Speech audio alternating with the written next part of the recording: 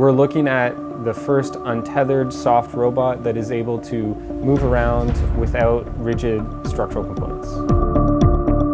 Nature is filled with examples of organisms that are very able to move around and be successful despite being either completely soft or at least partially soft. So we really wanted to challenge that notion of a robot as being this metal hunk and demonstrate something that can move about on its own with a completely soft body. It turns out they're very naturally robust to many specific challenges that a robot might face. We took this guy out in basically a winter snowstorm here in New England, and it turns out that the whole system operates very well at low or high temperatures.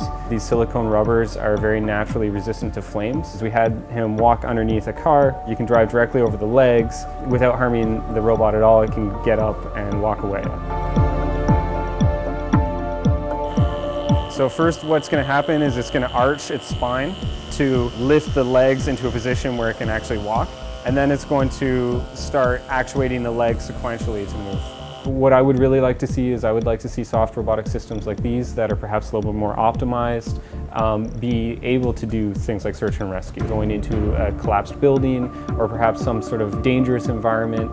After the disaster in Japan in Fukushima, robots were crucial to be able to go in there and figure out what's going on without exposing humans to those kinds of conditions. These types of robots are really good at dealing with chemical contamination, flames, all sorts of conditions that you wouldn't want to send a human in for.